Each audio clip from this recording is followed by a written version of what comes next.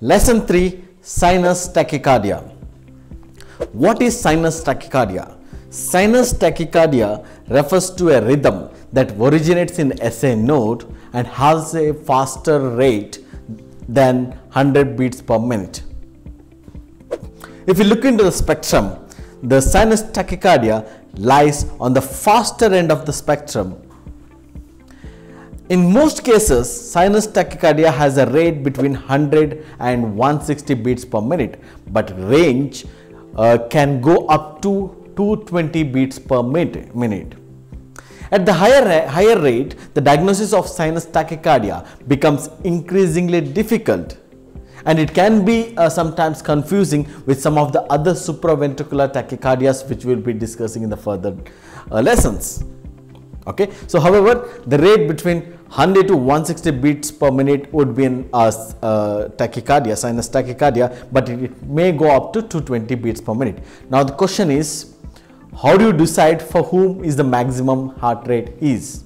Right? There could be a kid, there could be a middle-aged man, there could be an elderly person. For whom, what is the maximum heart rate to which the person can be tolerated? Right. So we have a formula for that. A very interesting formula, right? So how to calculate the maximum heart rate of a person?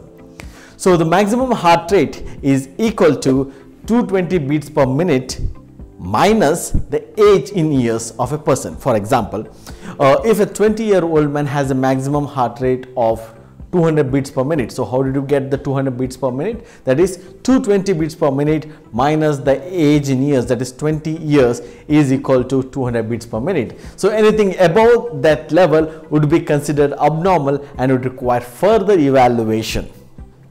Right. So when it comes to tachycardia, right, or any of the rhythms, so in the normal state of person, for any given patient, the heart rate is determined by a constant tug of war between the sympathetic and a parasympathetic division of the autonomic nervous system, which we already know and studied in our physiology, right? So if a parasympathetic dominates, the rhythm is lower, and if the sympathetic dominates, the rhythm becomes speed up, right? So this is basic physiology, just want to touch it on up, right? So let's look into the now. When you see a strip of sinus tachycardia, what are the differential diagnoses you're gonna bring up in your thoughts, right? So it could be because of exercise, it could be because of anxiety or stress, fever, hypoxemia, hypotension, drugs like beta-adrenergic agents, caffeine, alcohol or anticholinergic drugs, anemia, hyperthyroidism, congestive heart failure, acute myocardial infarction also can cause it, or anything which stimulates the sympathetic activity, as simple as it. Right. So with that, let's take a quick revision of sinus tachycardia.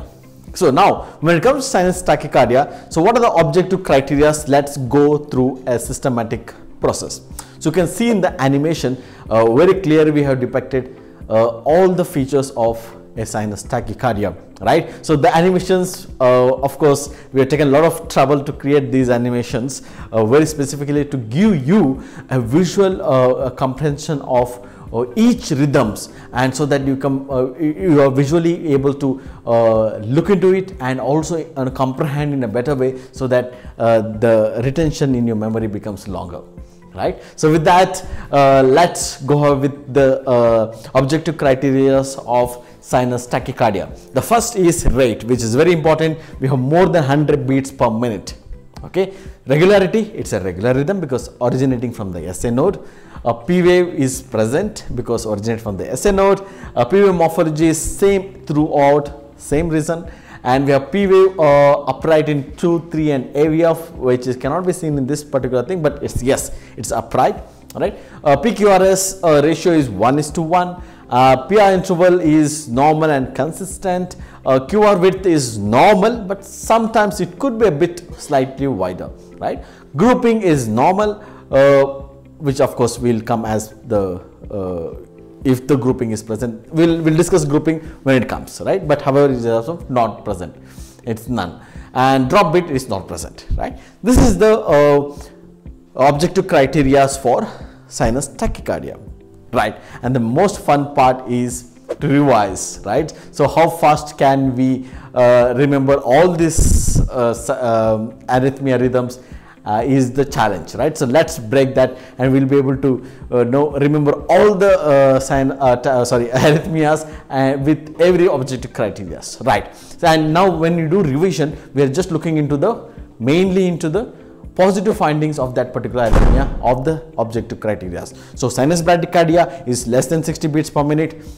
A sinus tachycardia more than 100 beats per minute. That's it. That's for sinus bradycardia and sinus tachycardia. And as the other comes, we will revise and repeat again and again. Okay, right. So now let's move to the next rhythm.